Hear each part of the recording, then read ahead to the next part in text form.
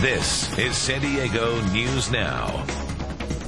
Well, there's new hope for more than 20 million Americans who suffer from asthma. The big discovery by local researchers that could translate into groundbreaking treatment. If you experience wheezing and coughing and shortness of breath, more than 20 million Americans suffer from asthma, and that includes 9 million children. Asthma-related health care costs are estimated to be $14 billion annually in this country. But there is some hope. A major asthma discovery by a researcher at the La Jolla Institute for Allergy and Immunology marks a major milestone in asthma research. And joining us today is Dr. Mitchell Cronenberg, who is president and scientific director of that institute. Thank you, doctor, for being here. Thank you for having me. So tell us, this really is a big biotech success story, isn't it? It is in a way, but we're a nonprofit research institute. So we're like the idea lab. Right. And now a biotech called Medimmune is developing what we've discovered in the lab. Okay, so what have you discovered in the lab? Well, we've discovered basically a target, and it's a target that we believe is sort of the first domino in a domino effect that of inflammatory reactions and cell reactions that lead to lung damage in asthma. Okay, and so how do you apply that now to some particular type of treatment?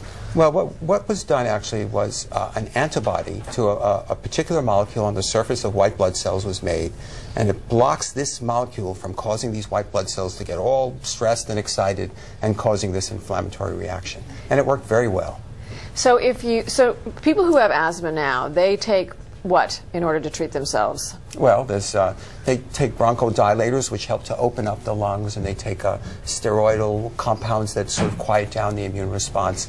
But what we've done here, and I want to stress this was done in my colleague's lab in Becklecroft, what we've done here is actually refine the target to one molecular target that we think is really at the top of the cascade for many asthma sufferers. All right, so let's say it proceeds as is. What are you looking at in terms of people who suffer from asthma? Would they end up, I mean, now they use the inhalers. Right. Would this be something that they would take orally? Well, most likely, actually, it would be something that would be injected into the patients, and probably a couple of times a year, maybe every 2 months or every 3 months, and probably for the more severe cases.